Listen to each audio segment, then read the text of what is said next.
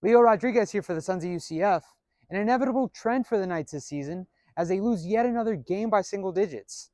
USF 82, UCF 75. The USF men's basketball team got the war on I-4 off to a fast start, scoring 48 in the first half and holding off UCF for a season sweep. Knights head coach Johnny Dawkins credits the Bulls. I think both teams wanted it. I think when they got off to that good start in the first half, they had just more momentum than we had. They had a lot of momentum while they started. They made a lot of shots. Shot the ball 53% from the field, 50% from three.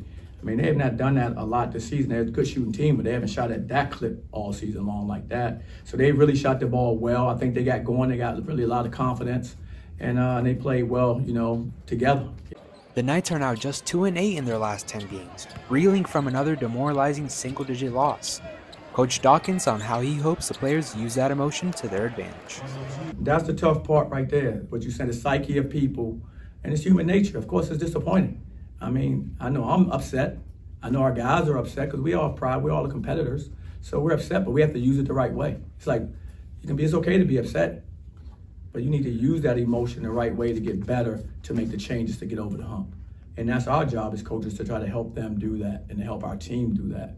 And that's what we're going to do. And that's why, you don't see me disappointed. USF played well. Another loss see the Knights drop to 6-9 in conference play, 15-12 overall. They'll head to Tulsa on Sunday to take on the Golden Hurricane at 5 p.m. on ESPNU. For the Sons of UCF, I'm Leo Rodriguez.